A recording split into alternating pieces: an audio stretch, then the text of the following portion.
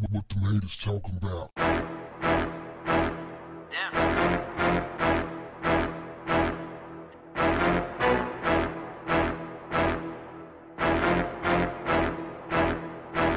What do you think about Steve Harvey? You know, Steve's a funny dude, man. Steve's a funny motherfucker.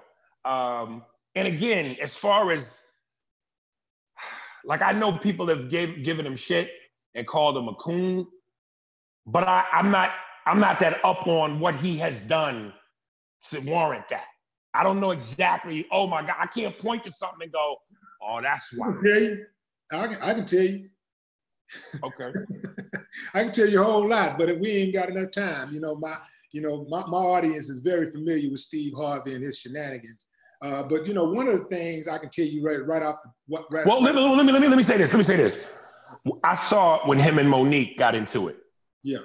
And he said, "This ain't the money. This ain't the integrity game. It's the money. This the money game." Yeah. Now I know people hear that and go, "Nigga, you should never sell your soul for money. You should never let money dictate." And I understand where that comes from, and I agree with that. But I also think people don't understand what he was. Maybe he didn't articulate it right, or his words fucked it up. I wouldn't have said, fuck your integrity. But what I understood where he was coming from was, look, if you got a family to feed, kids to take care of, people that depend on you, that don't mean do soft shoe. That don't mean shuck and jive and buck. But what it means is try not to let things disrupt what's more important for the moment.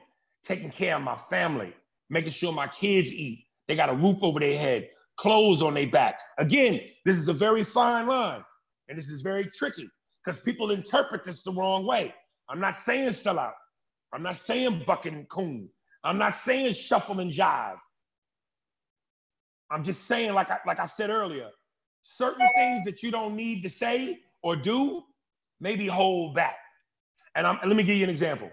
When I did Vlad TV and I said what I said about Jordan Peele, I believed what I said, but because I said it, it cost me opportunities with Jordan Peele.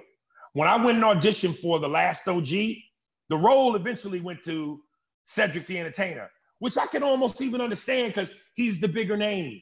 He's the bigger star. But I would be remiss if I didn't think, come on, man, Jordan heard what you said. He was the only black dude in the room, surrounded by 15 white boys. You don't think them white boys, if he didn't see what I said, go, hey, man, you need to look at this. Look at what this nigga said.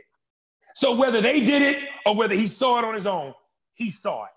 That this nigga's going on to win Oscars, produce TV shows with Al Pacino, two of the biggest blockbuster movies of all time, Get Out and Us. And now he's doing the remake on Candyman. I may have been a part of some of that if I didn't say what I said. So what do you make of that? What the haters talking about?